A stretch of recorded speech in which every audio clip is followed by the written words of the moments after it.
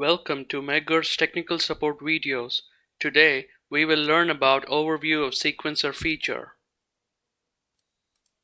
The software is currently being shown in simulation mode. On the home screen, click Select New Test icon and then select Run Sequencer Test icon to navigate to the sequencer screen. Sequencer module is primarily utilized to test reclosing element. This module can also be utilized for performing end-to-end testing and for application that needs multiple states to be configured. Click Binary Input-Output options and choose Advanced option to display binary outputs on the screen. Max states field indicate the maximum number of states that can be configured for your test. User can configure up to maximum of 100 states in this module. Iterations field indicate the number of iterations that the complete test will undergo. User can configure up to maximum of 99,999 iterations in this module. Clicking this icon will navigate from current state to the screen showing next state. Clicking this icon will navigate from current state to the screen showing last state. Clicking this icon will navigate from current state to the screen showing previous state. Clicking this icon will navigate from current state to the screen showing first state. Clicking this icon will provide you options to navigate to a particular state in the sequence. In the state name field, appropriate name can be entered for each state. In the delay field, appropriate delay can be entered for each state.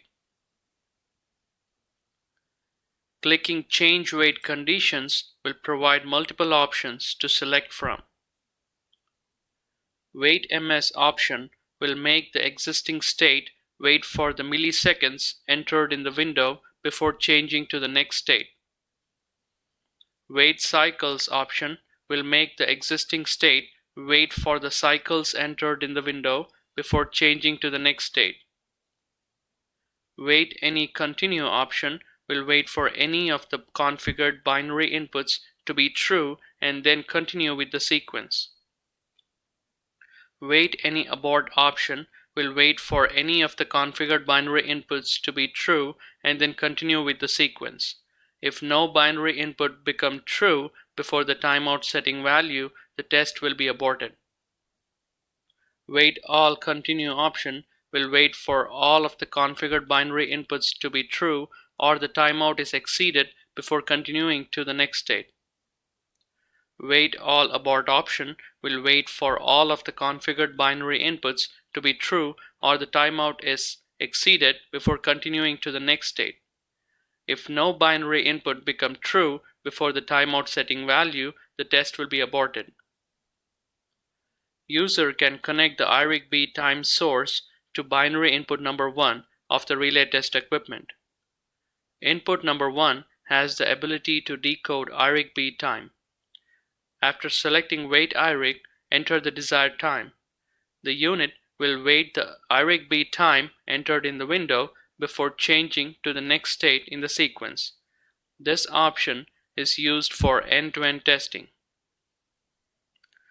POP option is used to utilize the programmed output pulse from a time source. When this option is used, state will wait for the pulse and then change to the next state. When the sequence reaches the state programmed with End option, the test will be ended. This concludes the Part 1 video on overview of sequencer feature.